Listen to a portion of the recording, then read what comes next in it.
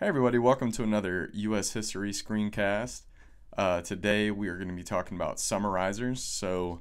I don't know about y'all, but this is one of those things that I add to the end of the year list where I'm like, all right, what can I do better next year? And I think we all sort of fall victim to, at the end of the class, you're working on a project, or you're just like, I just need to talk about one more thing, and I'm going to skip my summarizer. And I think that's just a huge disservice to our students because there's tons of research out there, and really just if you think about how our own brains work, it really helps to sort of organize our thoughts and see, all right, what do we know, what do we not know, what do we need to spend more time on.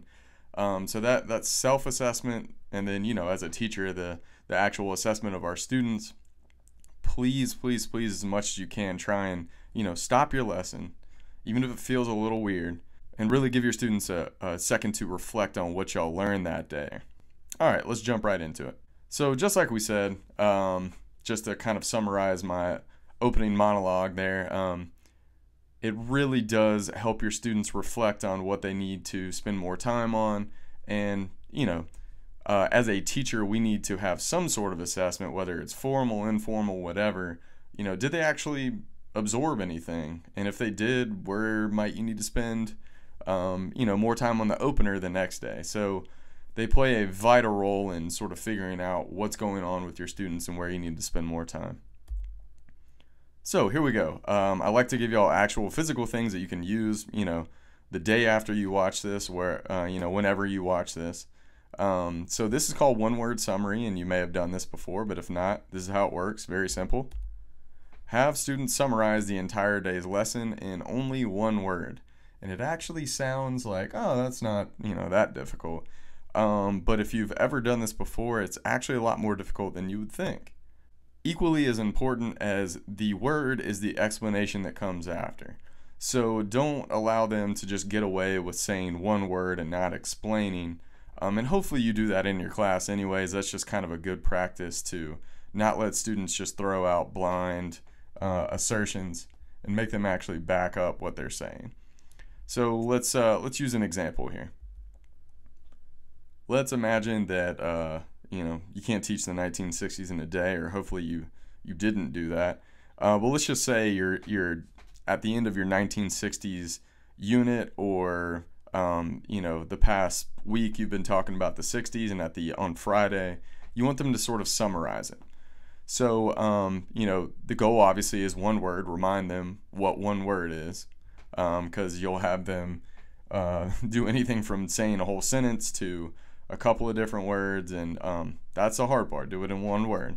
So for example, one that pops into my head is turmoil, right? So the 60s, you got a lot of stuff going on, as you can see in some of the pictures that I decided to throw in here.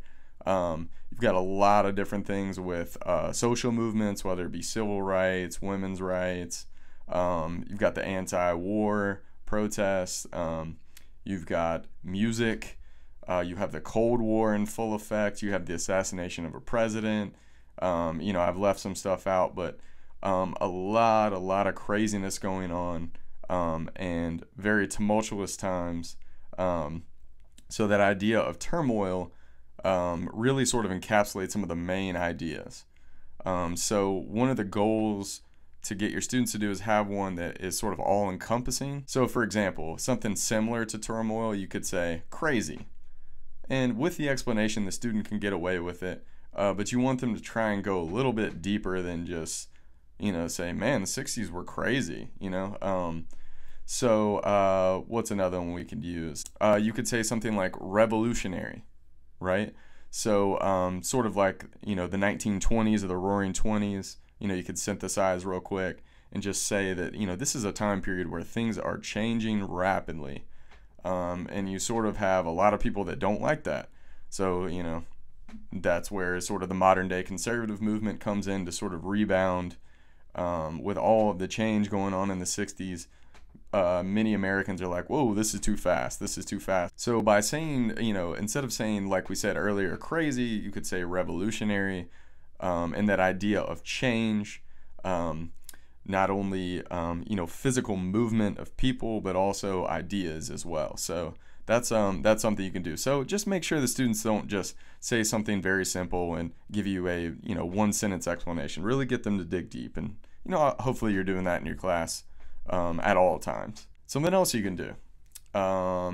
This is a simile, like you've all heard in a bunch of English classes or whatever. But basically, this is a way to sort of make them sort of think a lot deeper than you would actually maybe just then rote memorization. So with the simile, you get something that's seemingly disconnected from the material that you're talking about. An example: how is the Great Depression like a house? When the students hear this for the first time, they're like, it's not like a house at all. But once they start thinking about, okay, what makes a house what it is? It's built. What happens when there's shoddy work done? A variety of different things that you could go into. You can go to the individual pieces of the house. So this is quite difficult at first for students, but sometimes when they hear a couple, they're like, oh, okay, that's not as crazy as I thought it was. So one thing that they could potentially say, and I actually do this particular one in my class, a lot of times students go into the idea of the stock market building the foundation of, the boom of the 20s, which, is very similar to a house. So if you have a, loose foundation, or, the structure that you're building on top, if it's made out of, really bad material or a bunch of fake stuff, basically, it's going to tumble. And it's going to tumble and really hurt some people. So it's, it's this example where you're basically showing that the stock market essentially is the foundation of a house, or the foundation of the economy. And then if it's, built off of something that's not real, so all these people borrowing on credit, if it's not real, and then eventually the bubble bursts, and it leads to the Great Depression, that's exactly like the house tumbling to the ground. And you can use this for whatever, use any object and get them to sort of compare it to something that you're talking about. So this is a great, real easy one that you can put into really any context or any material.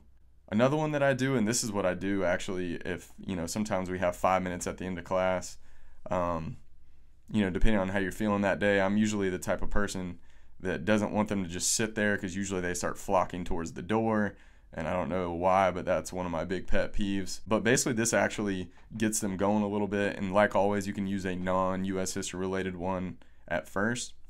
At some point somebody added a question. My kids are always like, it's 21 questions. Nah, 20 questions. That's what I've always played. So subtract one. But if you've never played before, you have an idea in your head, or you can even get a student to do it. And the students ask yes or no questions. So it's got to be in yes or no format. And they try and get to that main idea that you're thinking about. One example that I use is, my students with the old standards couldn't remember what the halfway covenant was. So I would do that one because, on the Unit 1 test or whatever, that I realized that they didn't remember that. So when we went over religion later on, I could sort of bring that back up. So that's something that you could do, or you could just have one idea, or you could have a person or whatever. But the key is there's really sort of an underlying thing that you're getting them to understand and help them think about their thinking, or what we call metacognition. Is, if you're playing this game, and you may want to just let them do poorly first, or maybe they just will be great at it.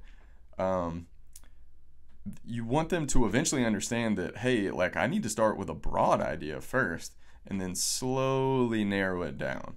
So, for example, if the student thinks it's George Washington, they don't want to say George Washington right off the bat. Is it George Washington? And if it's no, then you really haven't helped with the rest of the game.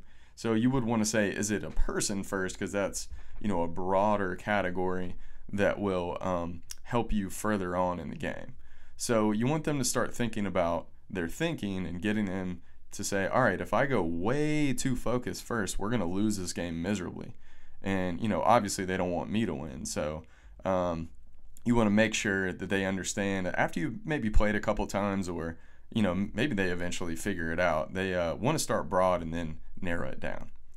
Now, the way that you can take this to the next level is you can almost incorporate similes and metaphors into the 20 questions. So one that I do when we are talking about what most historians call the second wave of immigration at the turn of the 20th century is I say, what does a piece of chalk have to do with immigration?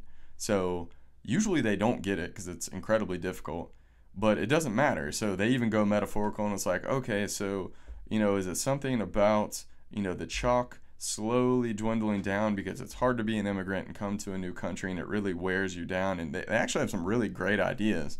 But this one in particular is actually this is actually a little more straightforward, is I just tell them that when immigrants are walking through Ellis Island, they would go through a quick, like 20-second medical exam.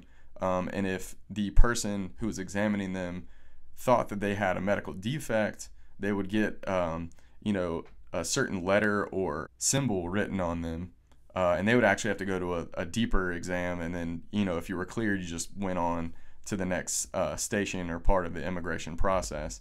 So weirdly enough, I know that they're not going to get this, but they never forget what's going on in Ellis Island and all the immigrants coming through and the process and everything. So even if they don't get the right answer, they're digging so deeply in their brain that it helps them remember. So even if they don't, even if they're not successful in the 20 questions and, you win or whatever you want to call it as the teacher, that is totally fine because they're going to remember it, even if it's just out of anger of not getting it right. Now, if you really want to take this to the next level, I stole this from kind of a couple different things, but basically I just had a student take a shoebox and make it look nice and put mystery box on the side, and I put in whatever, it could be something that you make, it could be an object that has to do with what you're talking about, but I actually turned that into 20 questions. And if you really want to get them going, you can actually put it in front of the class at the beginning, and everybody's like, wait, what's in that box? What's in the mystery box? And it has them sort of going the whole time. And you can kind of mention it every now and then and be like, do we want to see what? No, we'll just wait until later. So it really sort of gets them very interested because we always want to know, what's in the mystery box. There's a lot of metaphors for that in our life. So what you eventually do is, in the middle of the period, or if you want to wait until the end, a true summarizer, you can get them to play 20 questions again. And it's kind of cooler because with the object, I found, weirdly enough, anytime you have an object, whether it's a prop or whatever, they really remember it a lot better. It's something physical. You can pass it around. So, for example, when I was younger, I was lucky enough to go to San Francisco and go to Alcatraz, and they were doing this kind of fundraiser selling pieces of Alcatraz, and they put it in a little box. So I put that in the mystery box, and of course they never get it, but they remember, okay, 1920s, early 1930s, this is the rise of the mafia in the United States, and they never forget that little piece of, it's really just a piece of concrete, but they remember the time period and what's going on because of the mystery box and all of the, it's a little bit different, but it also gets them to really dig deep in their mind. All right, what could this be? What is in this mystery box? So nothing crazy, but just, these small things that can get them to think out of the box, if you will. Sorry for that.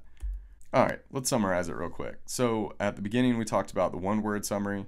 Make sure it's one word, and equally as important, if not more, make them back it up. Why is that word reflective of what you've been talking about?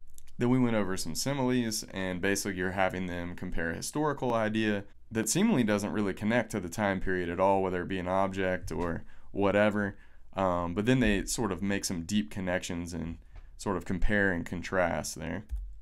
And lastly, 20 questions. I gave you a couple different ways to do that. Just you could have a straight up idea in your head. You could do what we talked about with Ellis Island, put more of a question / simile / metaphor or whatever you want to call it. Or you could get real crazy and incorporate the mystery box. So hopefully, as always, you can use any and all of these. And thank you for watching.